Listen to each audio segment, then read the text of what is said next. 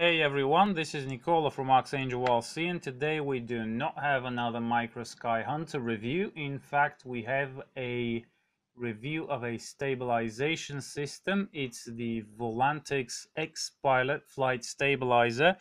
It's not an autopilot, it just has an auto level and a gyro to stabilize flight. It's a cheap little neat unit. You can see it right there.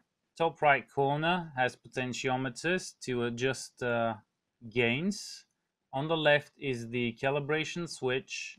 You have a number of LEDs to help you know the status of the flight controller, calibration program, etc. And at the bottom you have on the left the output pins, on the right the input pins. And what's different on this one is that it has an SBUS input. So if your receiver has an SBUS output, you can just connect one cable and be done with it. Otherwise, a single cable, a batch of single cables is provided, so you can connect up to 8 channels, up to 8 separate channels via those. Right there on the side. The manual that comes with the flight controller is in Chinglish, as you would expect, but you can get the job done. It's not that difficult. I was able to set it up fairly easily, so I think most of you will be able to handle it. If not, shortly I am thinking of making a setup video, so make sure you look out for on my YouTube channel for that. Right here you can see I've already connected everything. The elevator, the ailerons, the throttle is already connected in there. This plane has no rudder, so I'm not going to be using that. And now we get to move on to flight. Stabilizer is in the plane around the CG point, and right now you can see me verifying that it's working. Make sure you do this check that it's working in the proper direction, that it's stabilizing the plane, not destabilizing it. So it should move counter to the direction you're tilting the plane. So with all the tests done, it's time to go and see what this little baby can do. You can see my shirt flapping, and you will see some trees now. It was quite a windy day for a plane that small. Look at that. And I have to say, the plane itself did perform quite well, and the flight stabilizer did perform even better. This is the result of flying in full manual without stabilization on.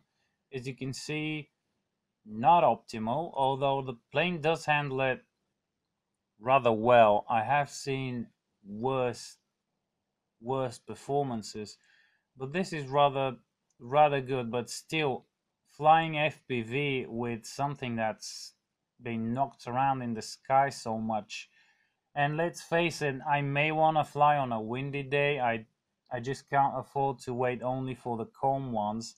And once you switch on the flight stabilizer, this is the result. You can see it's a big difference. The wind is not gone, it's still there. You can see it actually gusting because the plane is sort of, you know, being nudged around and bobbed. But the flight stabilizer really does a very good job of stabilizing the plane.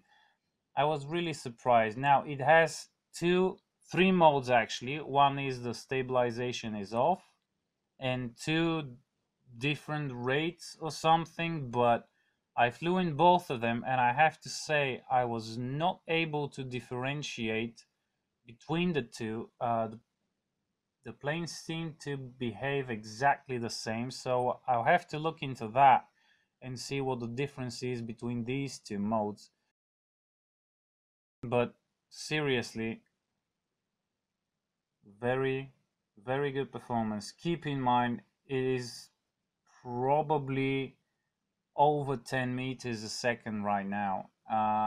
Really high wind this day, and look at that. This is a 380 gram plane now, flying as if it's a perfect day. And you can see here, no throttle, full elevator with the stabilization on, and it just parachutes down. Look at that, wings level, it's perfect.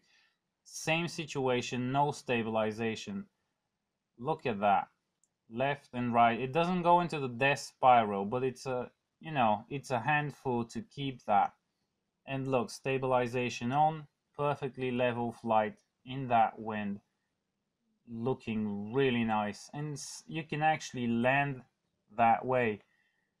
Don't use full elevator, pull the throttle down and just parachute it and glide it in. Look at that, so nice and so easy.